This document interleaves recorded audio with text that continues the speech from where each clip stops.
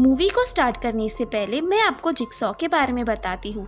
Jigsaw एक बूढ़े आदमी का नाम है जो लोगों को उनके बुरे काम की सजा देने के लिए एक ट्रैप में फंसाता है। और ये मूवी सॉ के मौत के 10 साल बाद शुरू होती है। मूवी की स्टार्ट में हम एक आदमी को देखते हैं जिसका नाम एडगर होता है।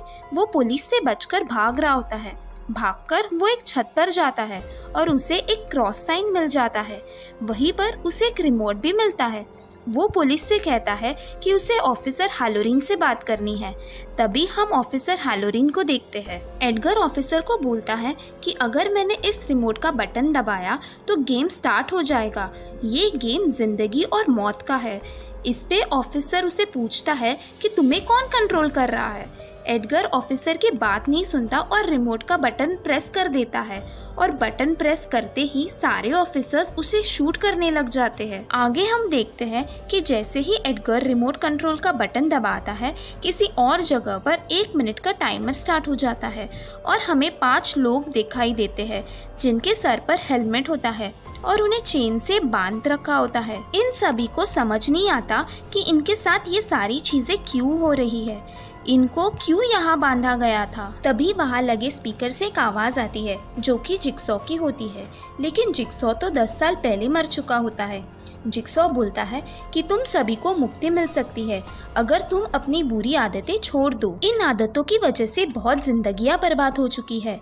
जिगसॉ बोलता है कि अगर तुमने मेरे रूल्स तोड़ने की कोशिश की तो मारे जाओगे।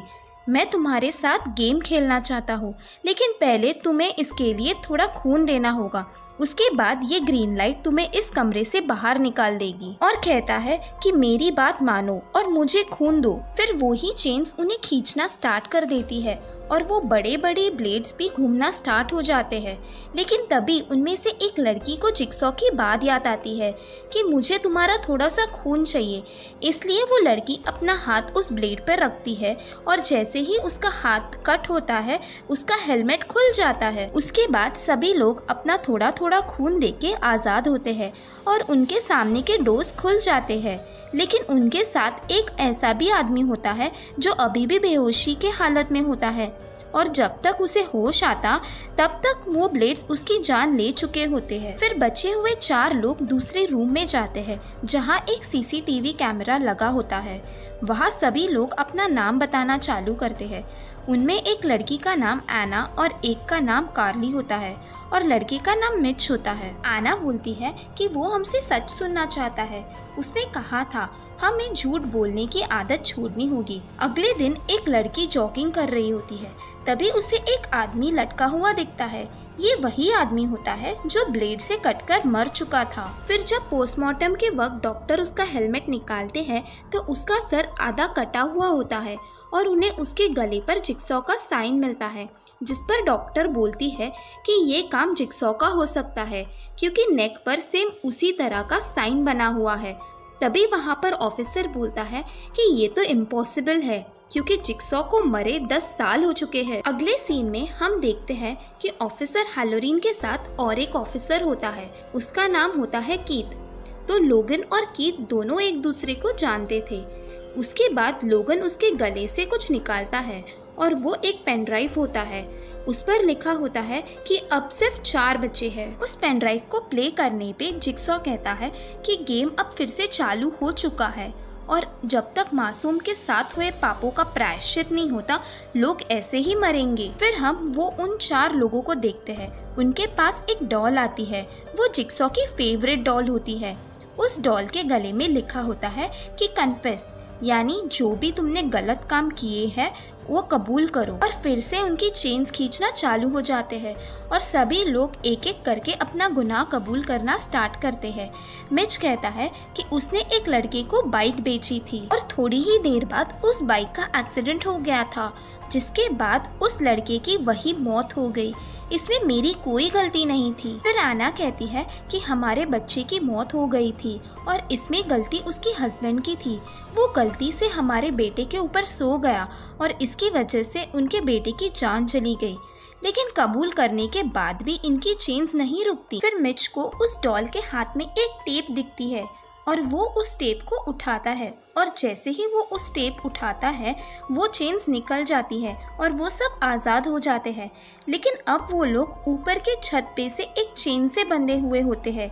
इसके बाद रयान कहता है कि जल्दी से उस टेप को चलाओ और ये कह के अचानक से उसके सामने 3 इंजेक्शंस आ गिरते हैं। फिर उस टेप में जिक्सॉ उनसे बोलता है कि शुरुआत किसी एक से होगी जो कि सिर्फ झूठा नहीं बल्कि चोर भी है। वो कहता है कि जब तुम सब बेहोश थे तो एक धोखेबाज को जहर का इंजेक्शन लगाया गया था। तुम्हारे सामने मौजूद इंजेक्शन में एक जहर का एंटीडोट है और दूसरे में पॉइजन है। सही इंजेक्शन लगाने से तुम्हारी जंजीरें खुल जाएगी और गलत लगाने पे तुम सभी मारे जाओगे। उसके बाद सभी एक दूसरे को देखने लगते हैं और सोचते हैं कि वो चोर कौन होगा जिसकी वजह से उस लेडी की जान चली गई थी। आना सब लोगों को अपनी बॉडी पर निशान चेक करने के लिए कहती है क्योंकि अगर इंजेक्शन लगाया होगा तो निशान भी जरूर होगा। और फिर पता चलता है कि ये चोर और कोई नहीं बल्कि कार्ली होती है। रायन वो तीनों इंजेक्शंस उठाता है और कार्ली से कहता है कि जल्दी सच बोलो, जिसपे कार्ली कहती है कि इसमें उसकी कोई गलती नहीं थी और वो चेन्स फिर से खींचना चालू हो जाते हैं। और फिर रायन वो तीनों इंजेक्शन जल्दी से कार्ली में घुसा देता है। इसके बाद उनकी चेन्स खुल जाती है मगर कार्ली की आंख और मुंह से खून निकलना चालू हो जाता है और उसकी वहीं पे मौत हो जाती है। कार्ली ने मरने से पहले कहा था कि उसकी जान की कीमत सिर्फ $3.50 इतनी है और यही नंबर वहाँ के एक डोर के लॉक का कॉम्बिनेशन भी होता है। वो तीनों लॉक खोल के दूसरे रूम में जाते हैं और उस रूम में हम 2 दरवाजे देखते हैं। उस पे लिखा होता है नो एग्जिट, मगर रायन जाकर उस दरवाजे को तोड़ने लगता है और जैसे ही वो डोर तोड़ने की कोशिश करता है वो फ्लोर टूट जाता है और उसका पैर नीचे वायर्स में फंस जाता है। एक वायर उसके पैर को जकड़ लेती है और टाइट होने लगती है। ये एक तरह का ट्रैप होता है और अंदर उन्हें एक टेप भी दिखती है। पहले मिच उस टेप को एक लकड़ी की मदद से निकालने की कोशिश करता है मगर वो स्टिक टूट जाती है। फिर मिच बड़ी मुश्किल से अंदर हाथ डालकर उस टेप को बाहर निकालता है। फिर जब वो उस टेप को चलाते हैं तो जिक्सॉ उनसे बोलता है कि मैंने कहा था ना कोई रूल मत तोड़ना, अब तुमने रूल तोड़ दिया है तो तुम्हें उस हैंडल को खींचना होगा और इससे तुम पूरी तरह से आज़ाद हो जाओगे। दूसरी तरफ हम देखते हैं कि डॉक्टर लोगन को कार्ली की बॉडी मिलती है जिसमें सेम नोट होता है और उस पे लिखा होता है कि अब सिर्फ 3 बचे हैं और उस बॉडी को खोलने पर उन्हें एक और पजल मिलता है। लेकिन उन दोनों ऑफिसर्स को लोगन और उसके असिस्टेंट पर शक होने लगता है। उनका ऐसा कहना होता है कि डॉक्टर लोगन ही इन सब के पीछे है। तभी हम वापस आना और मिच को देखते हैं जो बहुत परेशान हो रहे थे कि वो यहाँ से कैसे बाहर निकले। तब एक लाइट फ्लिकर होती है और रूम का दरवाजा खुलता है। वो किसी तरह का एक चिमनी रूम होता है। दोनों जैसे ही उस रूम के अंदर जाते हैं उन्हें एक टेप लटका हुआ मिलता है और उस टेप को खींचने पे उस रूम का डोर लॉक हो जाता है और जिक्सॉ की एक वीडियो प्ले हो जाती है। उसमें वो कहता है कि आज तुमने सभी लोगों से झूठ बोला है और एक ही इंसान तुम्हारी मदद कर सकता है, वो है रायन। अगर रायन ने तुम दफन होने से पहले वो लीवर खींच लिया तो तुम आज़ाद हो जाओगे। दूसरी तरफ जिक्सॉ रायन से कहता है कि अब इन्हें आज़ाद करने के लिए तुम्हें खुद को आज़ाद करना होगा। ये सुनकर रायन बहुत डर जाता है और तुरंत बाद उस रूम में अनाज गिरना चालू हो जाता है और उसके साथ ही बहुत ही शार्प चीजें उनके ऊपर पड़ती है। तभी एक चाकू मिच के कंधे पर गिरता है और वो घायल हो जाता है। ये सब देख के रायन को ना चाहते हुए भी वो लीवर खींचना पड़ता है, जिसके बाद उसके पैर के 2 टुकड़े हो जाते हैं और फिर आना और मिच आज़ाद हो जाते हैं। अगले सीन में हम ऑफिसर को देखते हैं जो डॉक्टर की असिस्टेंट एलेनोर से पूछताछ करते हैं। उसके बाद वो डॉक्टर लोगन को बताते हैं कि एलेनोर एक वेबसाइट पर रेगुलर जा रही है। ये वेबसाइट जिक्सॉ की होती है जिसमें उसने उसके मारने के तरीके बताए होते हैं, इसलिए उन ऑफिसर्स को एलेनोर पर शक होता है। फिर डॉक्टर लोगन और एलेनोर एक क्लब में मिलते हैं और उनमें बात होती है कि ये ऑफिसर्स उन्हें फंसाने की कोशिश कर रहे हैं। फिर एलेनोर लोगन को एक पुराने घर में ले जाती है और ये घर जिक्सॉ का होता है। वहाँ बहुत सारे ट्रैप्स पड़े होते हैं जिससे वो लोगों को मारा करता था। वो दोनों आपस में बात ही कर रहे होते हैं कि तभी एक ऑफिसर उनकी चुपके से वीडियो बनाता है। फिर हम वापस वो 3 लोग देखते हैं।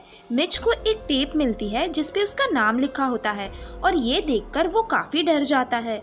मिच उस टेप को जैसे ही प्ले करता है उसके पैर में एक रस्सी अटकती है और वो लटक जाता है। फिर उस टेप से ऑडियो प्ले होता है कि मिच, तुमने अपना पूरा सच नहीं बताया कि तुमने जो बाइक बेची थी उसके बदले तुम्हें $600 मिले थे, लेकिन उस बाइक का ब्रेक खराब था और ये बात तुम्हें पता थी, लेकिन फिर भी तुमने उस लड़के को वो बाइक बेची और उस वजह से उसकी जान चली गई और वो लड़का मेरा भतीजा था। फिर जिगसॉ कहता है कि तुम्हारे सामने एक डिवाइस है जिसमें उसी बाइक का मोटर लगा है जिससे तुमने उस लड़के को बेचा था।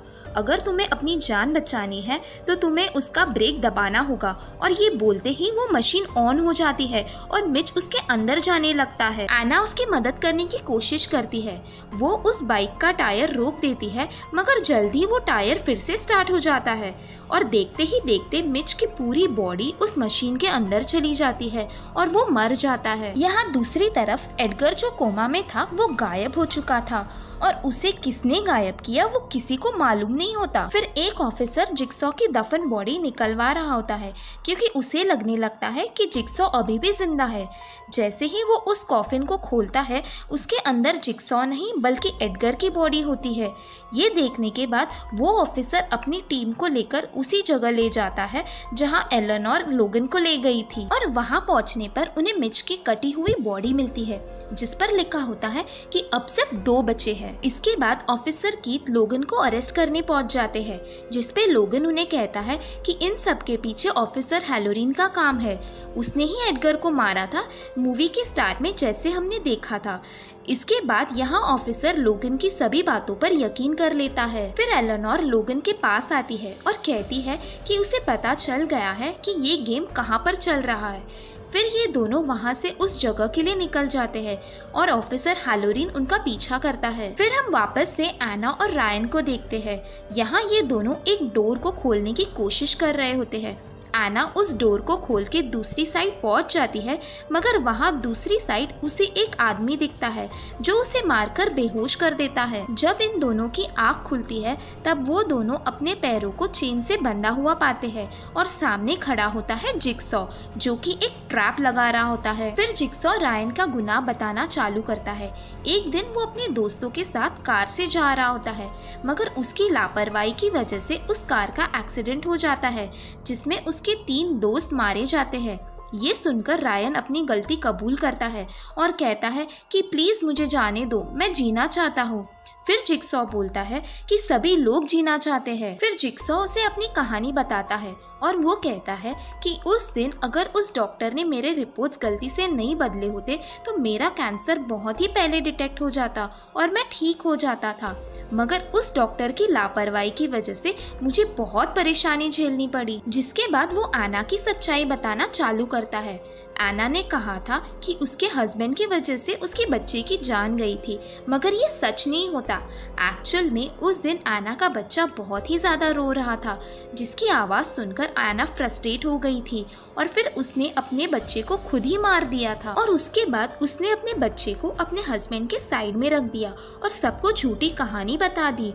और उसके बाद उसका हस्बैंड इस सदमे को सह नहीं पाया और उसने सुसाइड कर लिया। फिर जिगसॉ उन्हें एक गोली दिखाता है और कहता है कि ये गोली तुम्हारी आज़ादी की चाबी है।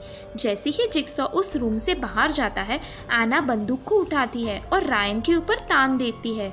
रायन उसे कहता है कि प्लीज ऐसा मत करो, ये उसकी चाल है, लेकिन एना गोली चला देती है और जैसे ही एना गोली चलाती है वो गोली आगे नहीं बल्कि पीछे की ओर चल जाती है जिससे कि एना की वही मौत हो जाती है। फिर जब रायन उस गोली को देखता है तो बंदूक की गोली में सच में आजादी की चाबी होती है जो कि इनके ताले की चाबी थी। तभी लोगन और एलेनोर दोनों उस गेम वाली जगह पर पहुंच जाते हैं और उनके पीछे वो ऑफिसर भी होता है और उतने में ही कोई आके ऑफिसर हैलोरीन को बेहोश कर देता है। जब उसकी आँख खुलती है तो सामने लोगन होता है और दोनों के गले में एक डिवाइस लगा हुआ होता है। फिर वहाँ का स्पीकर चालू हो जाता है जिसमें से जिगसॉ की आवाज आती है कि मुबारक हो, तुम दोनों मेरे खेल के आखिरी प्लेयर्स हो। जिक्सॉ कहता है कि तुम्हारे डिवाइस में एक लेजर लगा हुआ है जो कि तुम्हारे सिर को चीर के रख देगा। ये सुनकर वो ऑफिसर चालाकी से लोगन का बटन दबा देता है और इससे उसकी चेन खींचना चालू हो जाती है। फिर लोगन कन्फेस करता है कि जिक्सॉ का जो एक्सरे डॉक्टर ने चेंज किया था वो कोई और नहीं बल्कि लोगन ही था। और ये सुनने के बाद भी वो लेजर ऑन हो जाता है और उसका सिर को चीर देता है जिससे वो वहीं पे मर जाता है। इसके बाद वो दूसरा बटन ऑन हो जाता है जिससे कि वो ऑफिसर की चेन खींचना चालू हो जाती है। फिर डरकर वो ऑफिसर अपना गुनाह कबूल करने लगता है। वो बोलता है कि मैंने बहुत बार रिश्वत ली है और अब यहाँ हमें इस मूवी का ट्विस्ट समझता है। और हम डॉक्टर लोगन को देखते हैं जो जिंदा होते हैं। उनके डिवाइस में कोई लेजर नहीं लगा होता है। डॉक्टर लोगन कहते हैं कि इस जगह पर 20 साल पहले एक गेम खेला गया था जो कि जिक्सॉ ने डिजाइन किया था। उस गेम में रायन और एना थी, मतलब वो दोनों 10 साल पहले ही मर चुके थे। मतलब तभी वहाँ उस समय जिक्सॉ जिंदा था। यहाँ लोगन बताता है कि उस समय उस गेम में वो भी था क्योंकि उसने जिक्सॉ का गलती से एक्सरे बदल दिया था, मगर बाद में जिक्सॉ ने उसे माफ कर दिया था। लोगन कहता है कि तुम और मैं इस गेम के आखिरी खिलाड़ी है। यहाँ पर हमें एक और सच्चाई समझती है। जिस आदमी ने लोगन की वाइफ का कत्ल किया था वो कोई और नहीं बल्कि एडगर था, जिसको हमने मूवी के स्टार्ट में देखा था।